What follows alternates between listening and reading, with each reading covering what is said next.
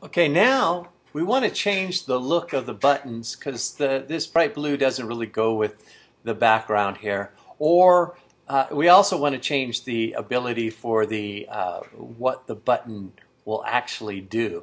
So let's go inside the splash, open it up, and we'll go down to button color. Open it up and open button color with a photo editing software, and you can just select it, and because I created this in this, you can delete it and then add your own color with your software. But I'm going to go in and just change it to a gray. You could change it to green. If you say save, I'm going to just move this over here so we don't lose it. And I want you to see this. Command save. Okay, so that's being saved. If I go over here and I refresh this, watch what happens. All of those buttons are now this color. So I'm going to come over here and I am going to change that color to a gray looking color that everything else is. So it kind of has the look, okay?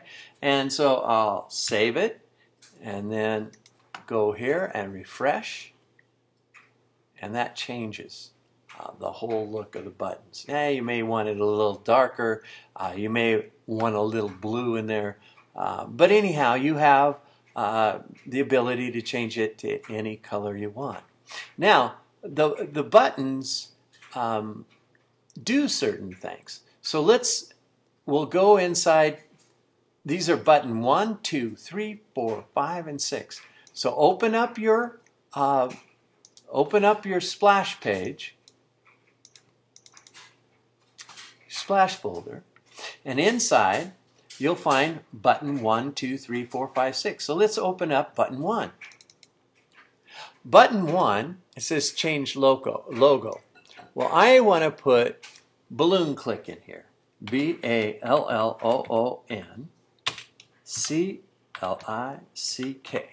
Now I already have the balloon http balloonclick.com in there. So now all I have to do is save it. File, save. Now come over here and refresh your page and look, balloon click right there. So when I click that, it won't allow me to go to the page because I'm on my desktop. It'll bring this up. If I were to bring up the program itself, though, the Swift file that